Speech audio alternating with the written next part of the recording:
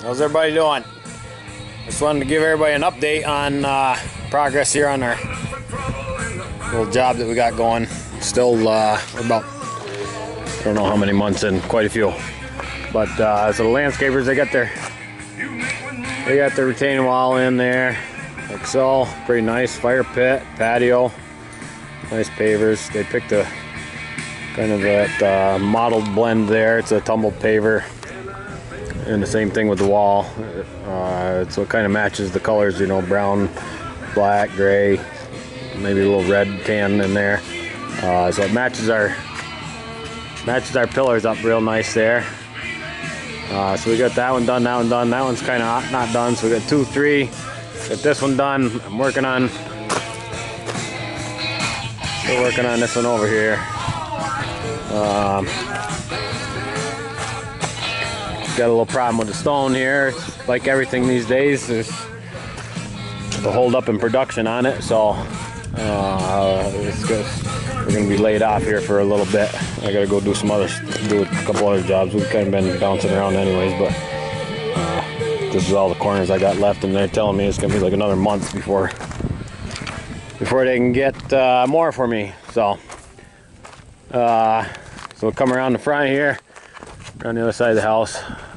We got there's another retaining wall the landscapers have done, and I guess they got another one coming off the corner of the house here, going that way.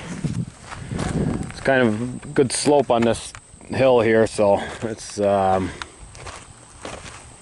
of challenging to figure it all out. There's probably from the top of these septic tanks here to the driveway, that's you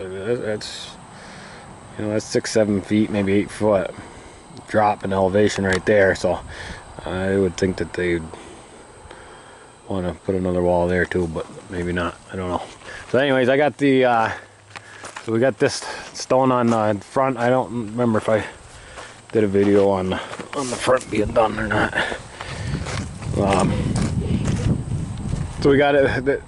This is the side here. I got to put these caps on. It's a bluestone piece, you know, with a rocked edge. 3 inch, I believe, 2 inches high, and they're gonna be whatever, 4 foot. They got a little drip edge in them. They're not. I don't know exactly what I'm gonna do. I'm gonna have to set them back off the wall a little, so that drip edge doesn't line right up with the stone. But I did not wash. I didn't have to wash this side yet. But the front here, same thing, where that 2x4 is under the windows, that needs to get pulled off and have, you know, that's going to get bluestone there. Sills, coping, whatever you want to call it. And then we did most of the entranceway here.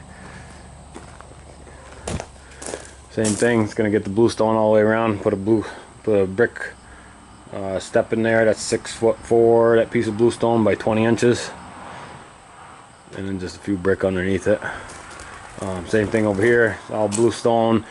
We didn't do anything over here. We're gonna get another brick step on there, and there'll probably be, this is gonna be paver stuff up onto the patio. So there'll probably be some kind of step off from the pavers onto this porch. It's not patio, porch floor. And then off that again, there'll be probably another brick step there. But we're waiting on.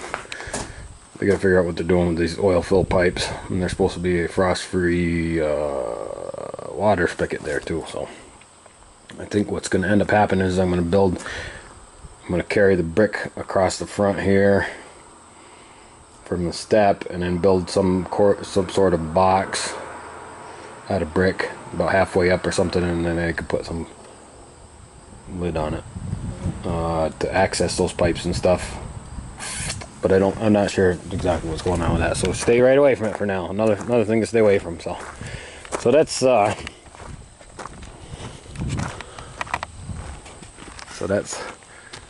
kind of it for now. Come out for, we didn't ask to wash under there either, but we did ask to wash the front here. So and you can see it come out really nice, you know. There's a lot of nice stone in there. Lots of nice colors. pretty decent size. A little on the small size, some of those pieces, but nothing horrible.